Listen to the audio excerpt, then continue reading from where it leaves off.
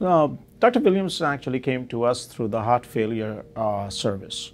And at that time, we started evaluating him for his heart failure symptoms and his admissions to the hospital. And his workup led us to find that his heart was failing and his heart function was down and he was suffering from amyloidosis. And we presented him at the multidisciplinary selection meeting to find what other options are available for Dr. Williams. And at that time, the team agreed that the natural progression of this disease would mean that we should work him up for a heart and a liver transplant.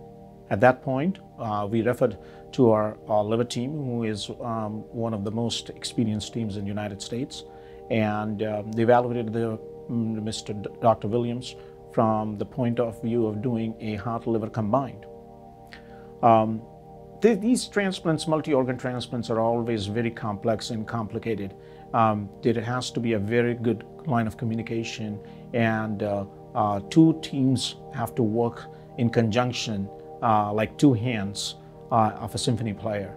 And a lot of meetings happened that kind of found that he would be a good candidate for a combined heart-liver. So we all sat down together, combined groups, in a meeting room, and we ironed out all of the potential issues. At Ochsner, we believe that we should have a plan A and a plan B and a plan C. And we came up with all the different scenarios, all the different permutations that could come up, and brainstormed and found solutions for all. Heart liver transplant is unique in the sense that there are not a lot of patients that need these two organs.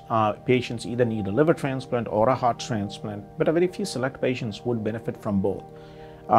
The complexity of these cases arise because being very few numbers that are done annually throughout the United States, very low centers have that experience.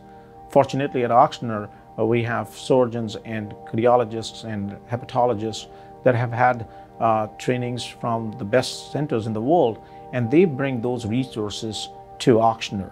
And as a result, we were able to do this.